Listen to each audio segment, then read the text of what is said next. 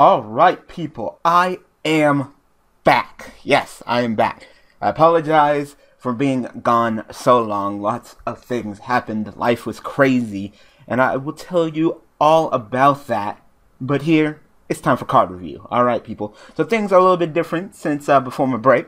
Card review is now twice a week. Actually, I think it started off twice a week, and then I dropped it down to once a week, but now it's back to twice a week. So, on Mondays and Wednesdays, you get card review. Tuesday and Thursdays, you know, commentary. Friday, of course, fake card Friday.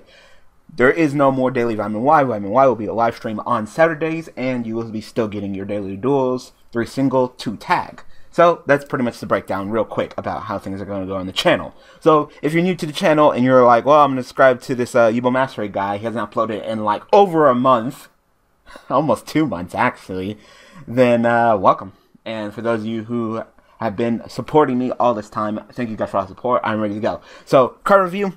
There is no other card that I have to start off with than this broke piece of crap. Yes, I know. This whole entire time I've been gone. Don't think I haven't been paying attention to what's going on in the Yu-Gi-Oh world. This is Solemn Notice, people. Oh my god. Stop with the solemn cards. Alright. If you play this game of Yu-Gi-Oh, if you've been playing it a while, you know, Solemn, if it's Solemn in its name, it's probably going to do something stupid and break the game. And Solemn Notice is no different. So, first we have Solemn Judgment. You know, Solemn Judgment, you pay half your life points, you pretty much negate anything, counter trap, and, you know, people played at 3, and then it got limited, and now it's banned. And then we had Solemn Warning, where, you know, you pay 2,000 life points to stop a summon, you know, and, people played at 3, then it went to 2, now it is at 1. So, you can really see, if it has Solemn in its name, it's probably pretty broken. Broken, oh my god, broken. What's that Solemn other card? Solemn Authority or something like that. I forgot the other one where you pay 3,000 life points, but you can't activate it unless it's the only set card that you have. And, you know, it was played a little bit in Necros, a little bit in Shaddolls, but, you know, it never went anywhere because, you know, it had to be your only set card, you know. The 3,000 life points, I mean, that's a lot, but it's doable. But, you know, it's the whole only set card. That was the thing that put that card, you know, in that card's coffin. But this card, Solemn Notice, let's go ahead and look at this. So, it is a counter trap card. Surprise, surprise. When a monsters will be special summoned, or a monster effect is activated, you can pay 1,500 life points, negate the summon or activation, and if you do, destroy that card. That's broken. That is broken. That is broken. So, essentially what you're saying is it's either a Blackhorn, because it stops inherent special summons, and I know, yes, I do know about the Blackhorn of Heaven already changed before. You guys go and say, you know, you master, you know, Blackhorn was actually changed. It only stops 1 inherent summon now. Yes, I know.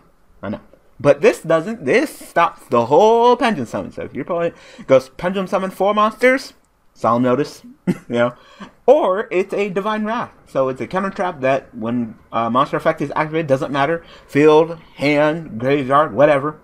You pay 1,500 life points, which is chump change with the power that this card dishes out, and you go ahead and destroy that card. Yeah. So, of course, we had the Solemn Brigade. You know, we had Solemn Judgment at 3, and then we had Solemn Warning at 3, and then, you know, Judgment went down to 1, and Warning went down to 2, and there was a Solemn Brigade, and then, you know, Solemn Warning went down to 1, and Judgment got banned, and, you know, pretty much everybody and their mother, to an extent, plays, you know, Solemn Warning. It's probably one of the best trap cards in the game, but why not go ahead and bring the new Solemn Grade back by playing a Warning and 3 Notice? What? 1,500 life points with that 2,000? I know, it's a lot, you know. 45, and then that 2,000, so 65, yeah, I mean, 6,500, but it doesn't matter, because in the game of Yu-Gi-Oh, it doesn't matter if I beat you with 8,000 life points or 1 life points, because then at the end of the day, I win. So, life points really don't mean shit, as we saw from Solemn Judgment, from Soul Charge, you know, from Upstart Goblin. You know, life points don't mean shit. It's all about resources. And what better way of being up on resources than stunning the hell out of your opponent and winning the duel, you know? It doesn't matter if I keep on paying 1,500 life points for Solemn Notice, because as long as you don't get to summon any monsters, and I get to keep on summoning monsters and poking you to death, then I win. And it's simple as that. So, my opinion about Solemn Notice? Limit it. This card should be limited yesterday. Like, that's how ridiculous this card is. And when I first saw it, my jaw dropped. And I was like, oh my god, Konami. You know? And it is coming out in Breaker of Shadows. And Yu-Gi-Oh! Will be, of course, turned up upon its head, just like how it's a much different game than it was, before the ban list, But Solemn Notice, this card needs to be limited. It's limited, People are like, maybe it can be semi. No, limited. 1,500 life points to stop an inherent summon, which there was actually one point where, inherent summons were so powerful that we actually think about playing Finger at Blackhorn. And any monster effect, it doesn't even matter if you didn't summon the monster inherently. It doesn't matter if you ritual summoned it or, fusion summoned it. You didn't summon inherently, so I can't hit the monster summon with Solemn Notice. You're probably going to activate its effect, and as soon as you do, I'm going to notice you anyway. So, not only is it just, a blatantly wide black horn, great horn, whatever, but that divine wrath too, and don't think that during this time that I've been away that I just haven't touched Yu-Gi-Oh! I played a couple duels, and there's been a handful of duels where I've noticed the hell out of my opponent, and they've noticed the hell out of me, where it's just like summon, notice, summon, notice, summon, notice, summon, warning. Oh, I lose because I literally summoned nothing, and I've done the same thing to my opponent. This card is too broken to be at 3, and yes, broken. This card is broken. It is up there.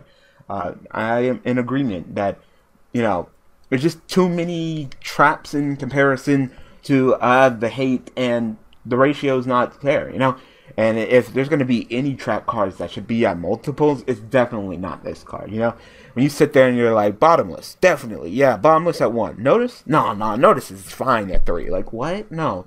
And I'm not saying that bottomless should go up either, but I definitely think that Notice deserves to be in that group of powerful trap cards that is definitely deserving of being at 1, Judgment, remain banned, Judgment is not a fair card. There's a ton of people that are like, oh, Judgment should come back because, we should have a card in the game that can stop everything. No, we shouldn't have a card that can stop everything.